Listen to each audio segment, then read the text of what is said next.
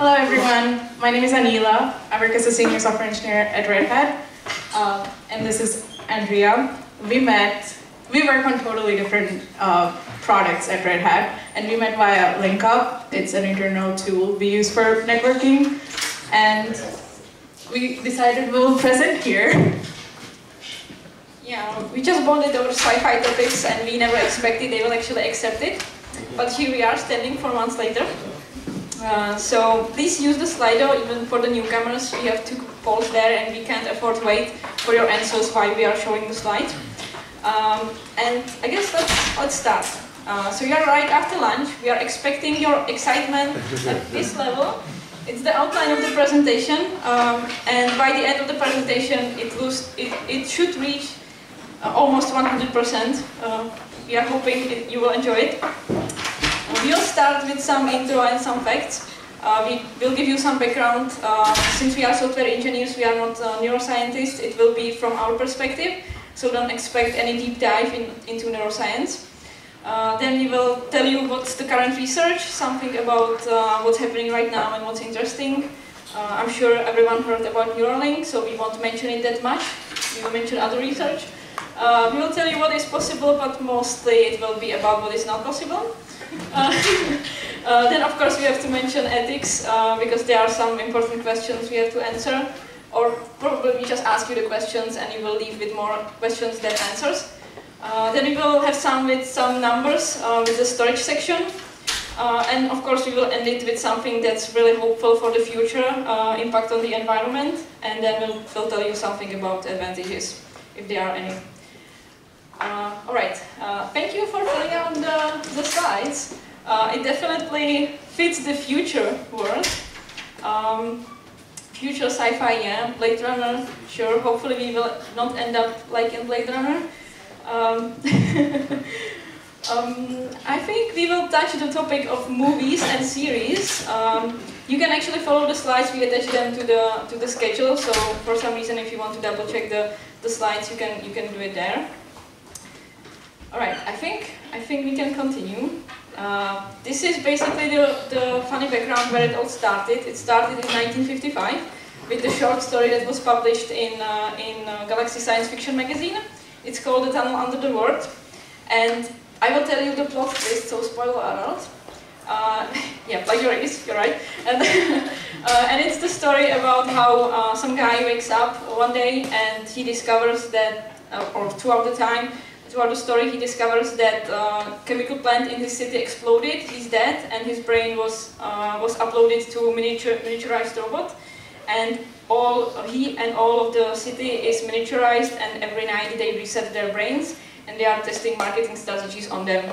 Every different marketing strategy on every day. So that's where it all started. You of course know, as we saw in the previous slide, you know other shows. If you are not from Czech Republic, you can check out the Restore Point movie. It's our local movie. I will leave up to you to give the ratings on it. We are not most known for sci-fi movies here. Yeah, so this was the start, and now since we are thinking about storing human mind digitally, we have to at least tell you how our brain does it, and then we can start thinking about how would you do it in digital world. So it starts with some sensory input. That's something you absorb through your senses. You can taste it, smell it, hear it. I'm not smelling anyone's lunch, so it's easier for me to present here right now. But but it would start with sensory input. Then your brain would start processing the information. It would transform it to electrical and chemical signals, and sometimes somehow the information would get encoded into your brain. It wouldn't be stored at one place because you have complex neural network inside your brain. So your brain basically does backups for you. It gets stored in multiple places, and if you forget the stuff, you are able to recall it again. Then you have, of course, the storage. Then if you would compare it to Neuralink, which I'm sure, like, raise your hands if you don't know Neuralink. Sure, okay. So Neuralink is the brain-computer interface, which basically is implanted into your brain, and it collects the signals from your brain, then transmits it to external device, and the external device somehow makes sense what's happening. It can move your prosthetic arm or cursor on your screen. So it's similar as your brain would do it, but this is happening inside your brain, and the Neuralink does it externally in some external device. But with Neuralink, you can't actually store memories. They are just recording the signals. That's the difference, because your brain is able to do all of the stuff at once, and you can do multiple things, and even things that we are not able to achieve with current technology, and we probably won't be anytime soon. I think this should be enough for the concept how our brain works, and now we will move to current research. So, it might sound like a crazy idea. Who would want to store their brain? Get your memories and store it digitally. Does anyone in the crowd? Can I do filtering? Probably, but it's a long way before we could even do that. There's a lot of research that is being done in different fields.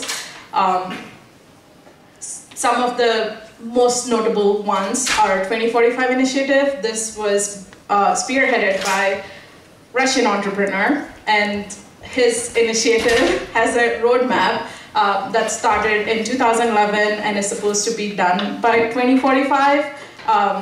They were trying to create hologram-like humans, a replica of yourself in a hologram.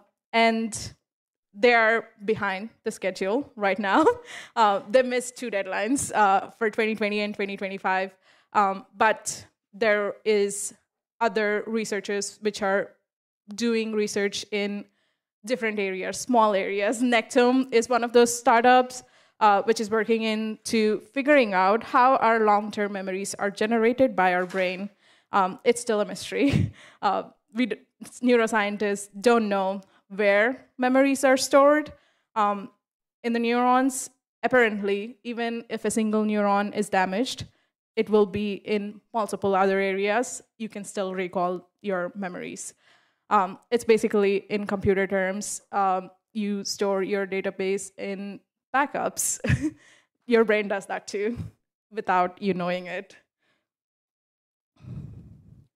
So, how many of you watched Toy Story? Everyone did. So, in Toy Story, how when you're not observing, how the toys start living their lives. So, in 2022, the Nobel Prize was awarded to scientists who proved, under quantum mechanics, apparently the world we observe is not locally real. What does it mean? It means definitive properties of an object, like color or size, is not real until it is observed. So whatever we see might not be real. That's why every human brain perceives things differently. You might have seen in social media pictures of a dress that people see it in different colors. That's because our brain completes a lot of things for us. That is a huge achievement in this figuring out how our brain works. Another really recent, like 10 days old news is NVIDIA launched their Omniverse platform, in which you can create virtual world with real life physics like gravity, wind, and everything else. It works exactly like how Earth works. It is being used right now by many industries to train their robots. So maybe 20 years from now, the world we see will be totally different. Right now, we have to ask a question to AI to get an answer. Maybe in the future, you just think and you'll have an answer. You don't even have to ask or type or anything. Yes.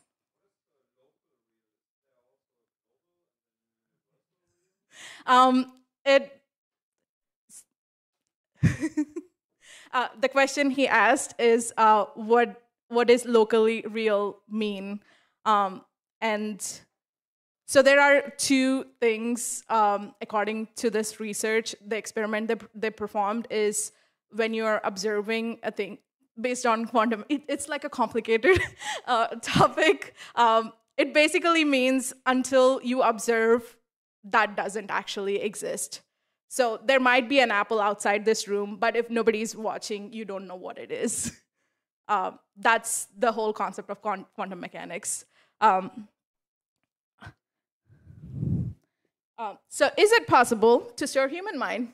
So before we go on to find out if it is possible or not, let's see in current ChatGPT terms how complex human brain is. The human brain, each human brain has 86 billion neurons with like thousands of connections between them. So in total, there's like 1,000 trillion connections in human brain, each brain, compared with ChatGPT, which has 175 billion parameters, which is similar to the neural connections it has, neural weights. So it's like 1,000 times less complex than human brain. So we are really far from it. And size comparison. So our brain, 1 millimeter cube of our brain stores, if you scan it for all the data it's in, it stores about 1.4 petabytes of data.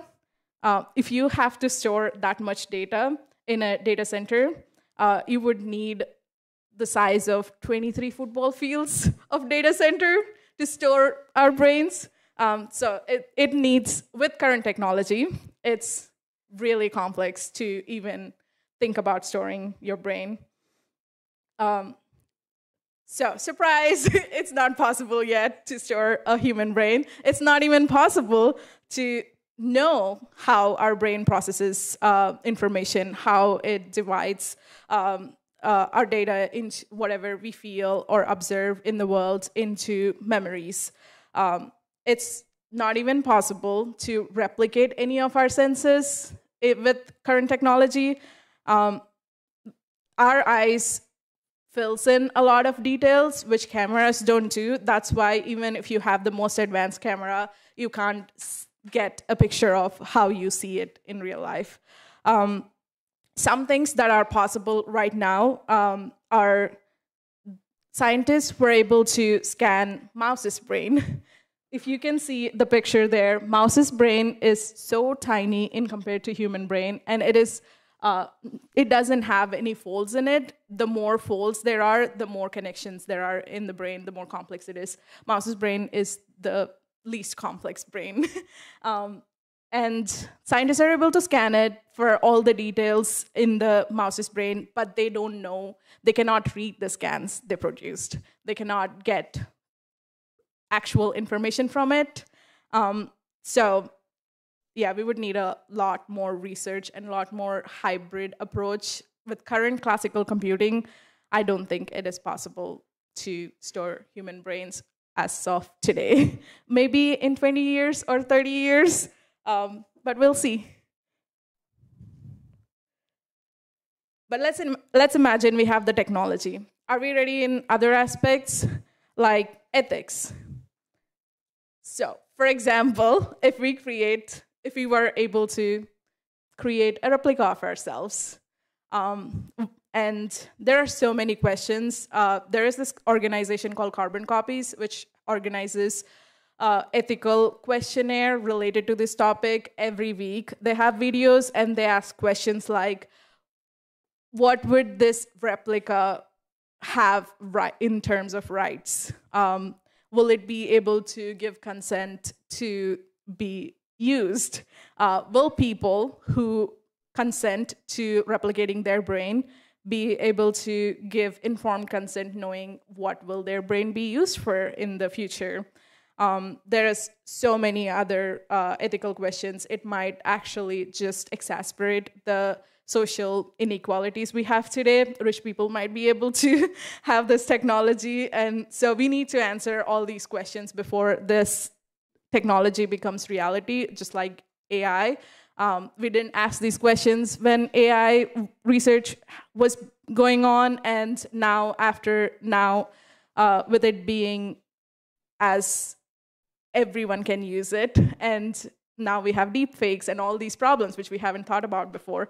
So it would be really useful to think about it before we move forward in the research. And if any of you in the audience have an ethical concern, please go to carboncopies.org and raise your ethical concern there.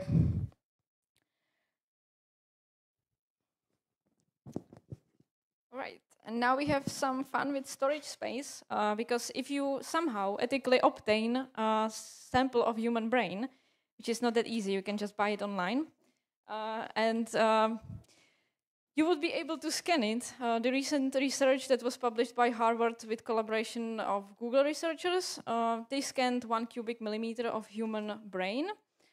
They discovered some pretty interesting stuff, but since we are not, is there any neuroscientists here? No, okay. So,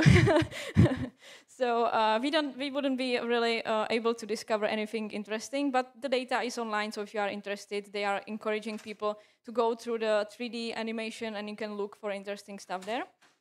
The little bit interesting information for us is that they are saying that it takes 1.4 petabytes of data to store 1 cubic millimeter of human brain. If you take whole human brain, you could just multiply the number, but you have to say, and since we are software engineers, that this is pretty inefficient storage because it's just images from electron microscopes. So if you would compare it to like bitmaps and vector storage, that's in future we will have to find some way to compress the data and the way we will do the brain scanning. But we can have fun with the 1.4 petabytes number. We will show you how exactly big the number is. Yeah, because I think we can. Yeah, I can switch it. Yeah, so you have 1.4 petabytes, and as I said, take it with some grain of salt, because if we multiply it, some of your brains are around like 1,400 cubic centimeters, which is like way more. If you multiply this 1.4 petabytes, it would be too much. So if we take the biggest USB stick or the biggest SSD disk we have right now, it would be 700 of those USB sticks. You wouldn't be able to fit them in the pocket. So if you were thinking about gifting your brain map to someone, you wouldn't be able to do it. Or it would have to be a pretty big gift box.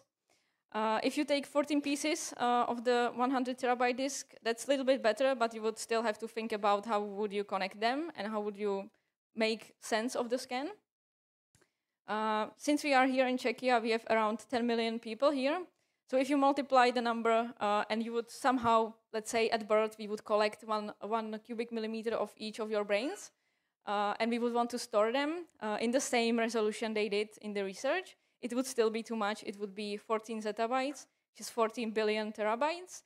And just to put it into perspective, well, let's say in 2022, the whole internet traffic by Cisco was around 4 to 5 zettabytes. And that was whole internet traffic. So even our small country, we wouldn't be able to just store samples from all of people we have here. If you are a fan of cat videos, to put it into perspective, it's 7 million hours of HD video, and you would be able to watch cat videos for 800 years. So that's how big the number is. And that's just 1 cubic millimeter of the human brain. Since we are thinking about pricing, there has to be some future pricing model. Because if we would have some application and we would be able to somehow store the data, and you would be crazy enough to upload it into cloud, we are even thinking about security measures. But if you would be crazy enough, like raise your hands if you would try it. Yeah, all right, there's one person there. But we would have to somehow make money off of it, right? So this is just fun slide to somehow capture how we could actually differentiate between the storage. We would have, of course, have to differentiate based on the memories, based on the access to the memories, because you want to relive your happiest memories, right? So we have to give you that option, but it won't be free. Yeah, and I just for the fun of it, if you take the 1.4 petabytes and you can go to Amazon price models or any other service, then you can choose from their pricing model. And if you choose something that you are not dependent on the retrieval time, you get pretty sane number. Maybe you would even be able to pay for it, but it still would be just only small part of your brain that you would be able to store there. And now, since we have so many storage, what will we do with our environment? I guess we will. Okay. Before we talk about how much our brain would need, this is ChatGPT 3.5, which is 1,000 times less complex than human brain. It uses the supercomputer that ChatGPT 3.5 was trained on, has 285,000 CPUs and 10,000 GPUs with 400 gigabytes of per second connectivity. And all the energy it was taking, the GPUs, all the energy it takes, 99% of it turns into heat. Imagine the greenhouse emissions. And how much water you would need to cool all that heat and manage it, all the electrical waste, electronic waste, as if it's not enough what we have today, just from being able to replicate one brain. With current computing technology, it is going to be dystopian. So there should be an approach. We should think about all these environmental concerns and figure out a way to either advance hardware to not use so much to get the same operational capacity of our brain. Although we don't know, we run like billions of operations. Our brain runs billions of operations every second. Everything in your body is running because of your brain. And ChatGPT even doesn't do that per second.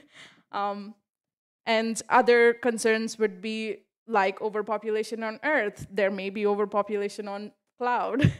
And in terms of perspective, one human brain would use per day 2% of global energy usage if we are able to store human brain into cloud. And it produces 4% of global greenhouse emissions today. Crazy. That's only one brain.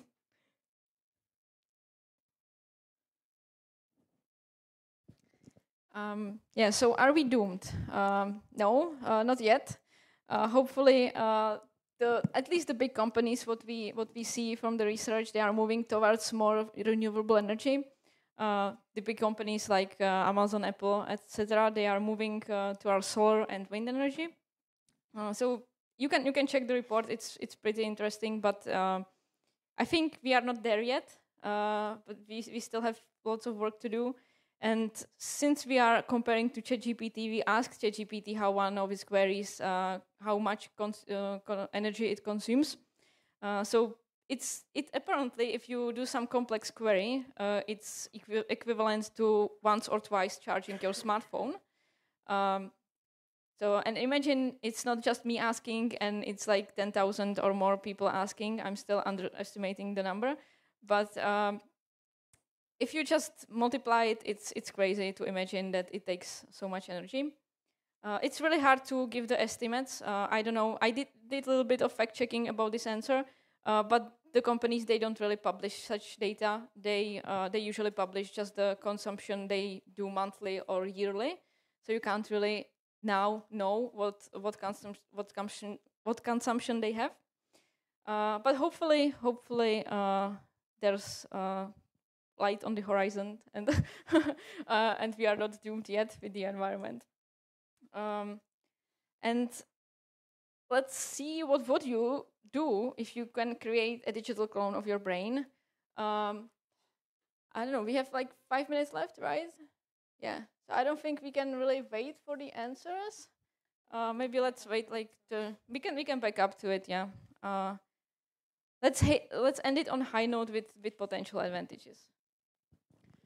While you think about what you would do with this technology, let me tell you what the world can be if this technology becomes real.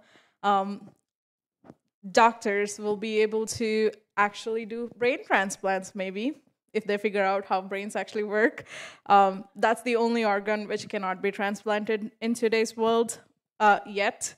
They will be able to perform simulation operations even before you would have to do it on real person. we don't even have to get to the point where we are able to store our brains. Even before that, if we go in the right direction, we can use it for, you can just simulate your brain. Like, you can connect your brain to a computer and you can learn any skill in the world. You can read all the books in the world. And we can store our cultural knowledge in a better way in cloud instead of depending on historians to tell us the correct information. And just in the process of figuring out our brain, we may be able to figure out what consciousness is actually and how the universe works. And we can create simulations before passing laws to know how different people will react to stuff and considering everything else that's happening in the world. Let's go back and see what you all will do if this technology is real. I don't see any answers. Oh, I guess. Something had to happen, like some technical. No, all right. Yeah. We probably didn't do the settings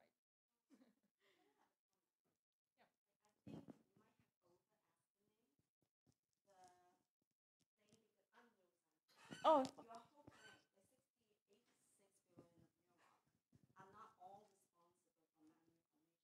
Yeah. Mm-hmm.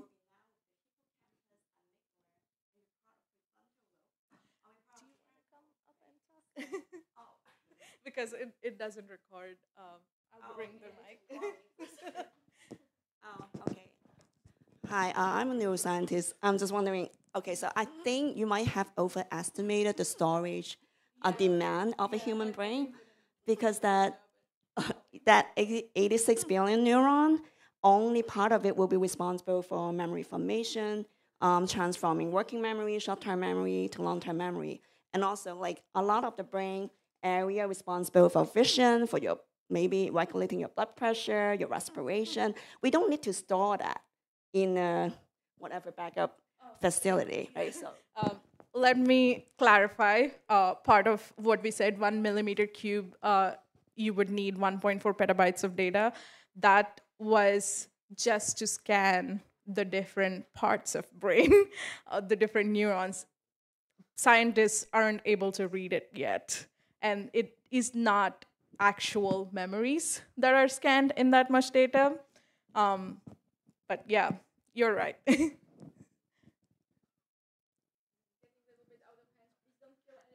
Yeah. Watch every anime. Some cool stuff. Replay dreams. Yeah, that is really interesting. That would be really interesting to replay your dreams and be able to store that while you're asleep. We'll force it to write code instead of me. But at the end of the presentation, and the slides are attached to the schedule, you can actually see the sources we used, and there are also sources like if you ever think about donating your brain to research purposes, you can sign up. And of course, it's after you die. It's like they wouldn't take the sample while you live, but it's like we need the brain to understand it more. So someone has to collect the samples. So if you are interested, like you can sign up for that.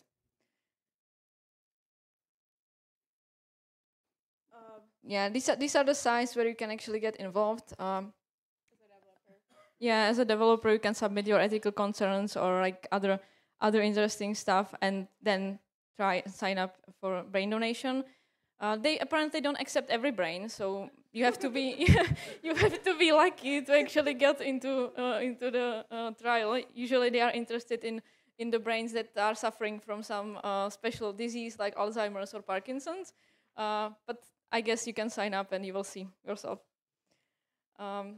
Yeah, and this is the slide with questions, but I think there are not any questions there because and we are out of time. I think 5 minutes left. We have 5 minutes. So do we have any questions here? There's one. I will repeat the question.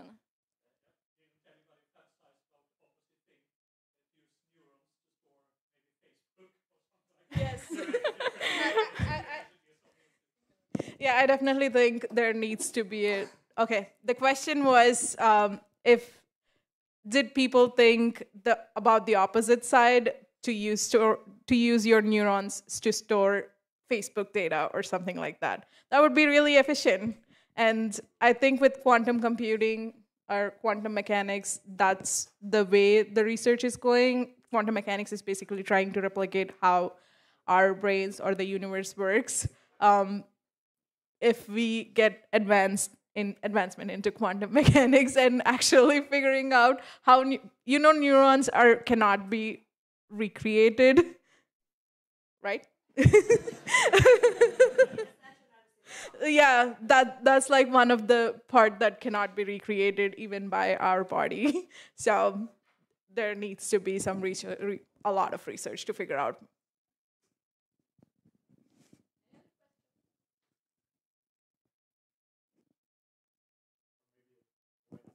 Yeah.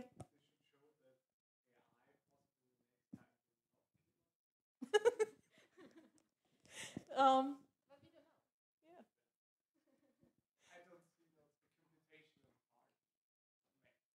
But you know, somewhere around the world there can be someone making next breakthrough, and you don't know. Yeah, I think that range we have magnitudes Yes. There's still atomic bombs. I think it's still more probable. Well, it's more probable that maybe we will kill each other before we will be able to Yeah. achieve such computational power. Overused our newest technology once. Yeah, I think the first step is for us all to work together to even go towards that point and to be able to use it for good uses. Thank you. Oh, yeah.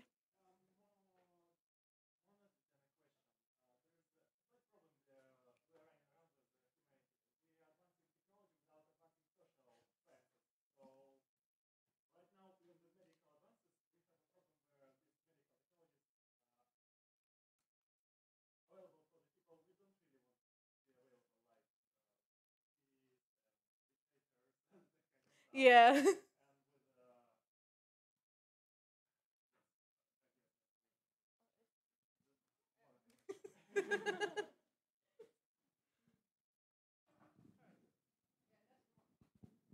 Yeah.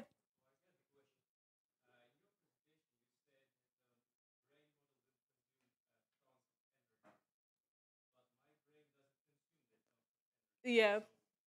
Yeah, that's the thing. That's what I was trying to say is with current computational uh, technology we have, it's probably going to take a lot of energy and emit a lot of energy. So it would be amazing if neuroscientists could work with technologists could work with neuroscientists and come up with an approach that doesn't use so much hardware. We have come a long way since 50s. um, Hopefully if we figure out how our brain works, we can replicate it with technology and not use that much energy. But you don't have to even think about it has to be technology we have right now, because like if you are stuck on current technology, you are not able to figure out like energy solution that would be suitable for our time. So maybe we will just have some kind of hybrid technology organoid structure that will just capture the memories outside of your brain. So you can't really think in sense of current technology. You have to think about what will happen in future and like how we can combine the knowledge.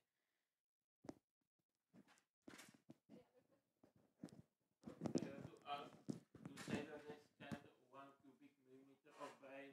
Did they scan only the synapses, or did they scan also the weight of the synapses? Well, the scan, the one cubic millimeter, it's from all of the layers of the brain. They obtained the sample from one of the sick persons throughout the. It was ethically obtained, don't worry. And they scanned basically all the layers the neurons have. So in each layer, there's different neurons. I think our neuroscientists can keep us right.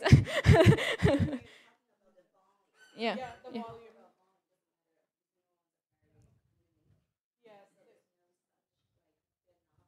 So they they don't know what the synapses